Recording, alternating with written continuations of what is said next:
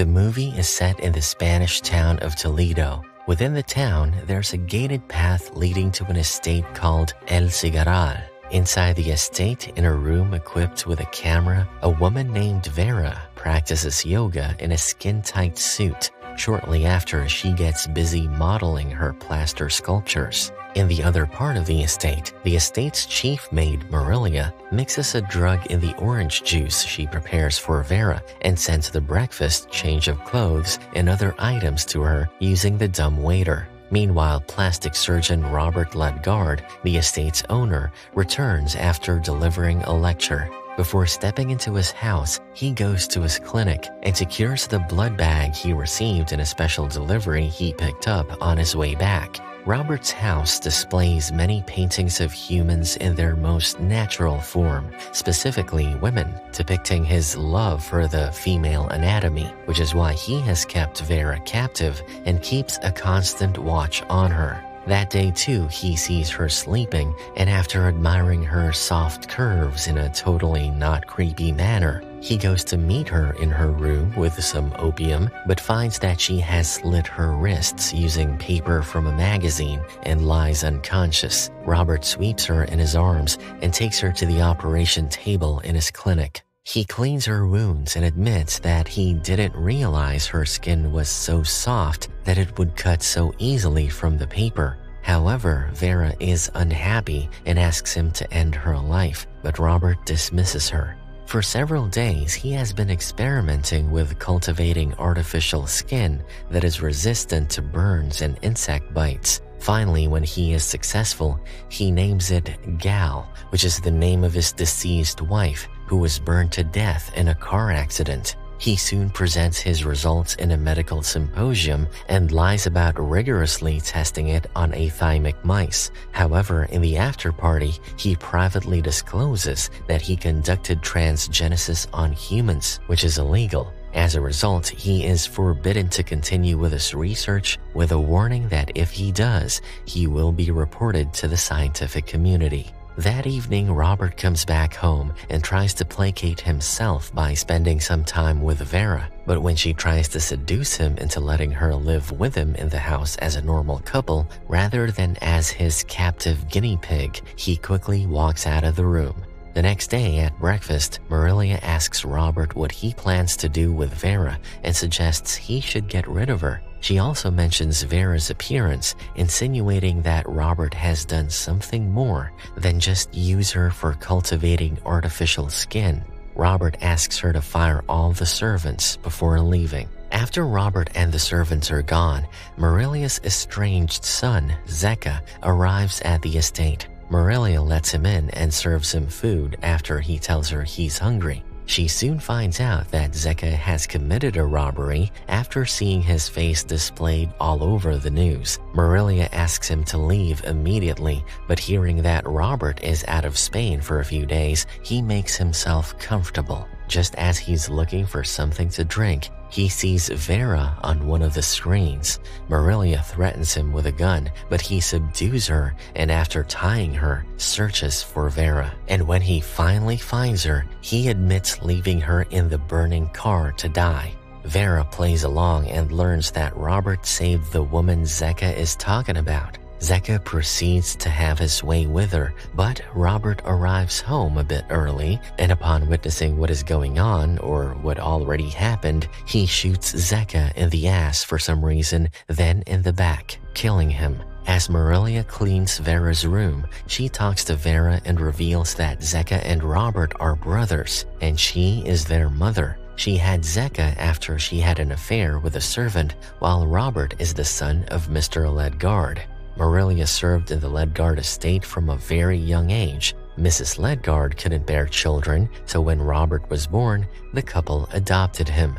Marilia burns the blood-soaked bed sheets and tells Vera that Zeka mistook her for Gal, Robert's late wife. Zeka had run off at a young age and got involved in transporting drugs. About 12 years ago, Zeka returned to the house seeking shelter from the police after a robbery. Marilia hid him in an outhouse, but Gal found him, and soon their love blossomed. They soon ran away together, but their car crashed and caught fire. Zecca survived and ran away, but by the time Robert found Gal, she was horribly burned and had just a flicker of life left. Robert saved her from the brink of death. He worked many sleepless nights nursing Gal back to health. He ensured she never looked at her reflection, so he took out all the mirrors from the house and kept the windows draped. Gal's health was finally improving, and soon she could stand on her own. One day, Gal heard her daughter Norma singing a song she had taught her. Gal felt a rush of emotions and wanted to see her daughter. She made her way to the window, removed the drapes, and opened the window when she caught a glimpse of herself in the reflection. She let out a blood-curdling scream that echoed all around the house because she was so horrified. She jumped out the window, ending her life. Norma saw what happened, and the incident deeply impacted her mental health. In the present, Robert returns after burying Zecca's body and spends the night with Vera. However, Vera asks him to wait as her love pudding was in the oven too long earlier. Robert complies and wraps his arms around her securely and lets her sleep.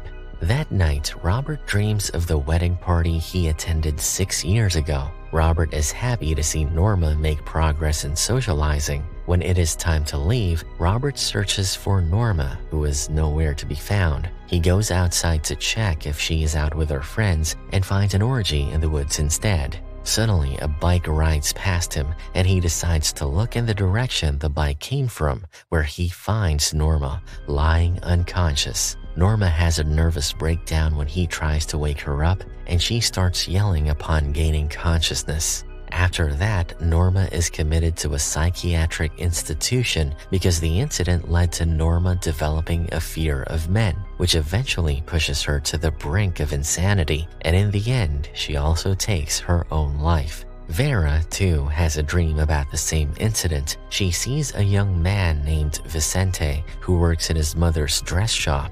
He and his friends get high on drugs and crash a wedding party where he meets Norma. The friends go out in the garden and leave Norma and Vicente alone. They walk in the garden, and as they do, Vicente thinks Norma is also high as she recounts a list of psychiatric medications she takes every day. All of a sudden, she trips and her heel breaks. Norma takes off her shoes and hurls them in disgust as she hates wearing them. She also removes her jacket and says she would always be naked if she could. This excites Vicente, and he starts kissing her. They lie under a tree and Vicente lies above her, making his move when suddenly Norma starts screaming. A familiar song from the party triggers Norma, which is why she has such a frantic reaction, as it is the same song she was singing when her mother took her life. When Vicente tries to stop her from screaming by covering her mouth with his hand, she bites him. Vicente slaps her to free himself, which renders Norma unconscious. He quickly pulls up his pants and fixes Norma's dress before fleeing on his motorbike, which Robert notices. One evening, when Vicente is out riding his motorbike, Robert disguises himself as Steven Seagal and chases him in his minivan. Once they're in an isolated place, Robert knocks Vicente off his motorbike by slamming his van against him and kidnaps him after injecting Vicente with a sedative. Vicente wakes up chained and calls for help, but to no avail. After Vicente doesn't return home, his mother goes to the police station to report his disappearance. After a few days, they call her in and tell her that her son's motorbike was retrieved at the bottom of the cliff and suspect the sea must have swept him away. However, his mother refuses to believe Vicente is dead because they haven't found his body yet. Robert keeps Vicente chained in his basement for several days before cleaning him with a water hose and shifting him near the table where he provides Vicente with books. Robert gradually begins the process of transforming Vicente into a girl, first by performing a vaginoplasty, in which he asks his colleagues for help and lies about Vicente agreeing to do it. After the surgery has been successful, Robert shifts Vicente to a well-lit room in his estate, and to help him keep the new orifice open, he gives him dilators. Not dildos, dilators. shaped like dildos. Over the course of 6 years, Robert performs breast and butt implants, plastic surgery, and voice feminization surgery on Vicente and transforms him into Vera, a replica of his late wife, Gal. During this time, Vicente struggles to keep himself sane and aware of his identity as he loses track of time and the world around him.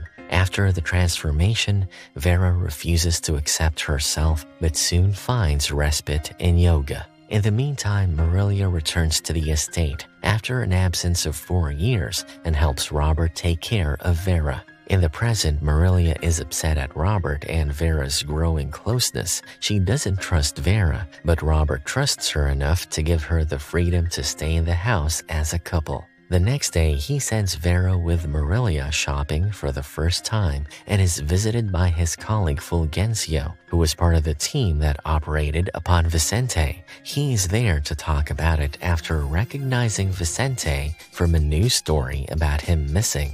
Robert lies that Vicente is in America working in the adult film industry. However, Fulgencio doesn't believe him as the news article says Vicente's mother is still searching desperately for him. He further accuses Robert of kidnapping Vicente and experimenting on him and tries to blackmail him for his game.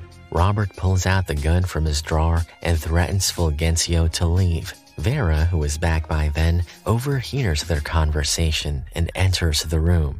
She tells Fulgencio that she came here of her own free will and her name is not Vicente, but Vera Cruz, and she was always a woman.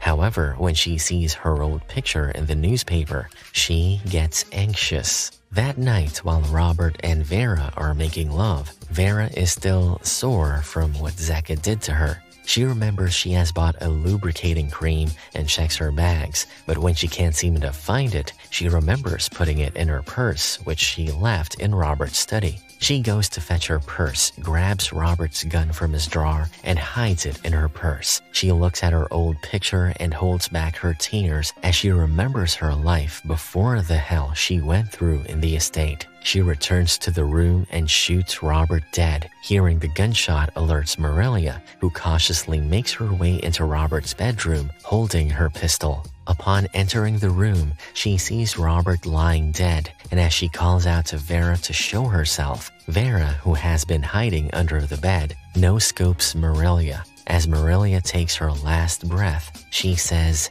"I knew it." Finally free from her captivity after 6 long years, Vera quickly dresses up and walks out of the estate. The following day, she reaches her mother's store and walks in. She has tears in her eyes as she sees familiar faces of her mother and Christina, her lesbian friend and colleague whom she loved 6 years ago. Since Vera's mother doesn't recognize her, she sends Christina to attend to her. Vera tells Christina about her kidnapping and that she was forced to change her sex. She also mentions that she had to kill 2 people to escape captivity and asks Christina to help her. To convince Christina she is Vicente, Vera recalls her last day's memories with Christina before Vicente disappeared. Christina looks shocked and tries to hold back her tears. Just then, the mother walks in, and with tears in her eyes, Vera says, "I'm Vicente." And that's a wrap for this movie recap. Thanks for watching.